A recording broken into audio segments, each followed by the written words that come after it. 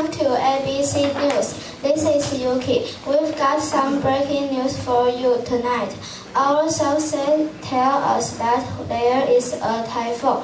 Many comes from northern Taiwan. CWB has issued a heavy rain advisory for parts of northern Taiwan as a northeastern monsoon bring cold and wet weather to the country. Meanwhile, tropical storm Mei has been upgraded to a typhoon.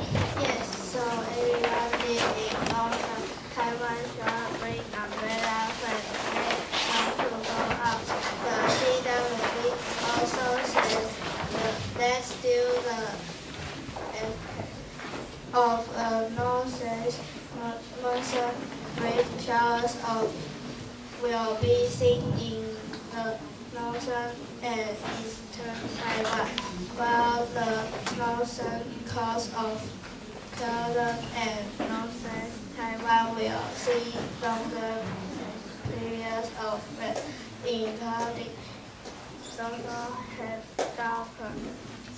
Yes, and CWB also says that the highest temperature will only reach 21 to 23 degrees Celsius.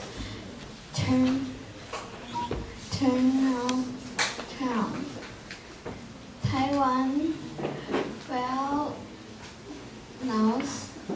will dip to 70 to 90 degrees in northern Taiwan with the last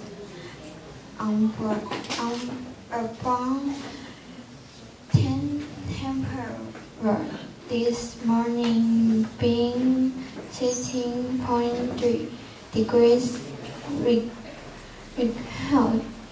record in China, so wear more when you are going out. Due to the information for the CWB today, it was level 8 to 9 guts in the coast and the open areas of northern and eastern